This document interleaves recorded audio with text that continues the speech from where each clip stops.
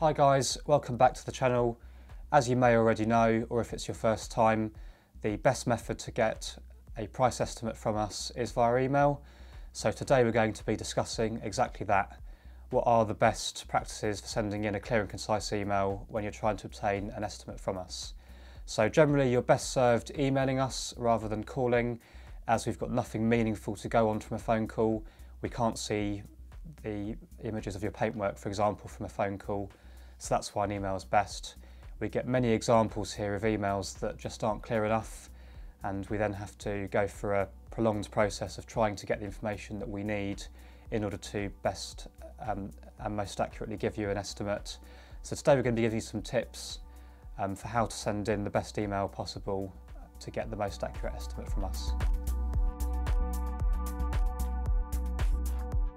So tip number one, please make sure the damaged area is clean. It's extremely difficult for us to estimate accurately if you've just taken your photo after your epic Sunday ride and the frame is covered in dirt.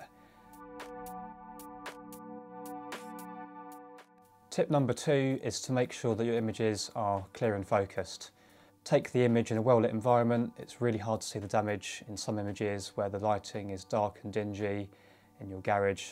Go outside and take them when it's daylight, and that way any damage that's on there will pop up much easier for us. So next, we need to be able to see images of the carbon damage from all around the respective tube. So make sure you get lots of angles when you're taking images.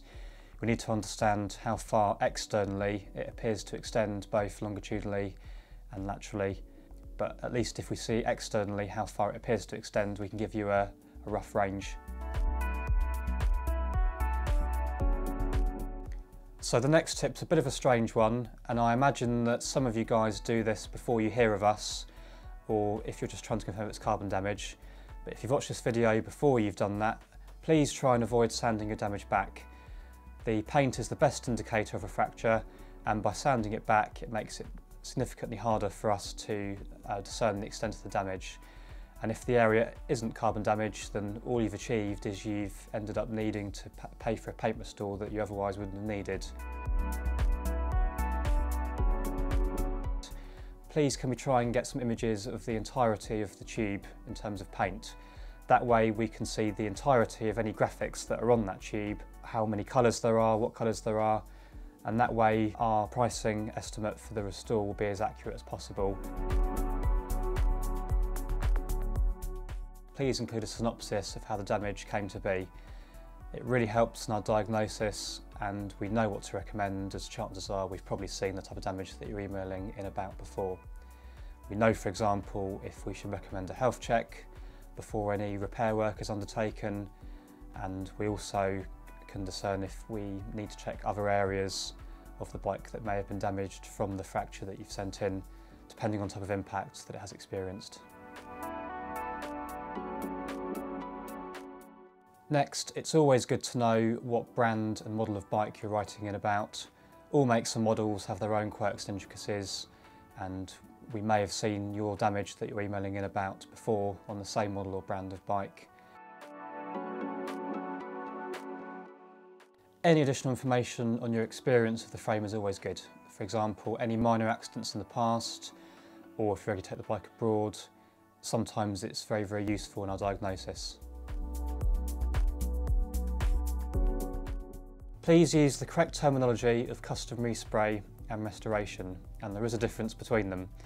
So, a custom respray is defined as repainting the bike in its entirety in a new or existing colour scheme, whereas to restore means to make good certain localised sections of a frame.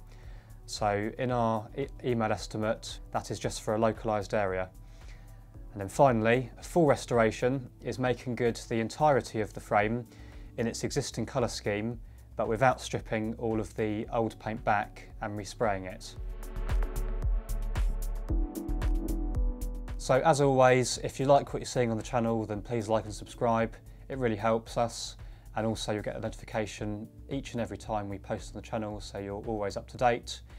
And if you've got any questions or comments, then please stick them below, and we'll see you next time.